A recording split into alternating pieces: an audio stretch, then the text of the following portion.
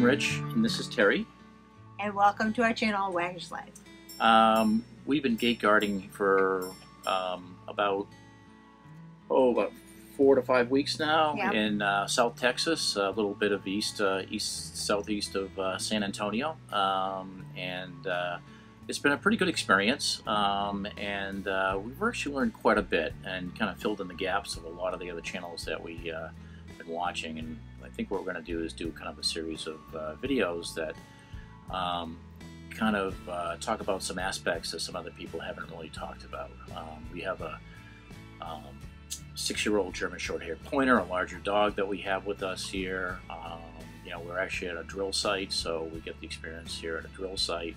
And we're just finishing it up. The site's just cleaning up now. They'll be probably transporting the rig out of here in the next 2 or 3 days, and then after that we move on to our next adventure. Yeah. And you know, it's some things that were a little different than we kind of expected. Some things that I think that we got a lot of good information from a lot of good different channels. RV SWAT was one of them. Yeah. I'm trying to think of a few other ones here, but that's one that comes to mind. I'll put some links down below, or maybe up above someplace here too, of some of the other channels that we had followed and learned a little bit about too. So because we got a lot of good information from them and really appreciated the work that they did together. But there's a few things we'd like to do to kind of talk about a pet at the, you know, having pets at the gate, doing, you know, just talking about having an RV. We actually have a travel trailer, a 28-foot Lance travel trailer, and we have a Dodge 1500 four-wheel drive truck on it as well. So we'll talk a little bit about that, and a little different experience than just having a straight-up you know, RV. But I think initially there's really, you know, the big thing is I think it's probably the boredom was initially.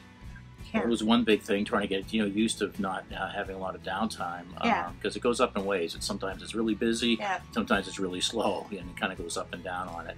And the other thing too was probably just getting into a schedule that made sense, because we were really exhausted the first week, and in fact I'm supposed to be in my bedtime right now. That's right. And so apologize for the dark circles. I'm on duty, and she's on duty, so you know, on it.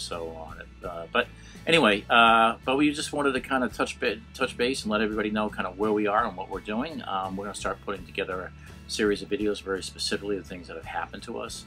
I got a lot of video I've taken over the last month and a half or so, and which is going to fill in some of the gaps. So we'll probably start a new series about gate guarding, and then also try to get back to just probably doing our vlog. We try to do a daily vlog. I think it's probably going to be once a week at this point.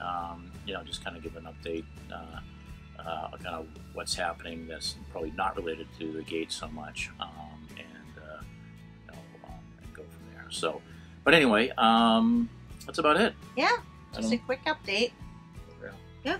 And surprisingly enough, the bells haven't gone off, which is amazing, because usually they do, because it's been really busy all morning here, because they're getting ready. They're already starting to disassemble parts of the rig on it, so they don't fool around. Big stuff going out. Right, on it. So I think they're finishing up the casement today, and then I think tomorrow they'll take out the small stuff. I think Monday they'll probably drop the rig sometime tomorrow, and then disassemble it and start shipping it out on Monday. So on it, and it's moving about 5 miles down the road. I'm not too sure if we're going to follow it or not. Hopefully we do. Yeah, I know. You know, we kind of know a lot of the guys now, and guys and girls, and you know, on it. So hopefully we'll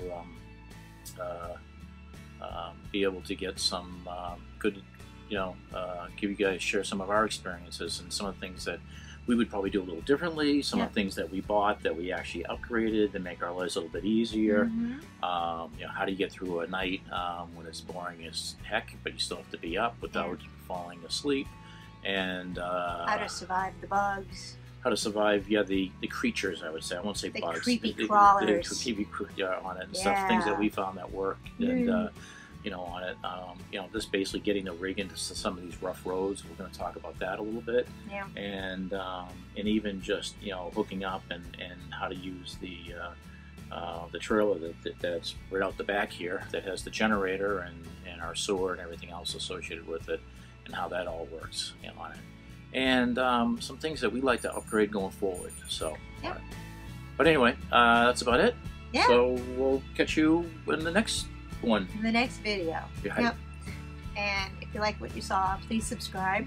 Give us a big thumbs up. That's right. And And hit the bell. Hit the bell. So you'll know when we post again. So Yep. on it. And we'll be seeing you around. Until then, take care. Yep.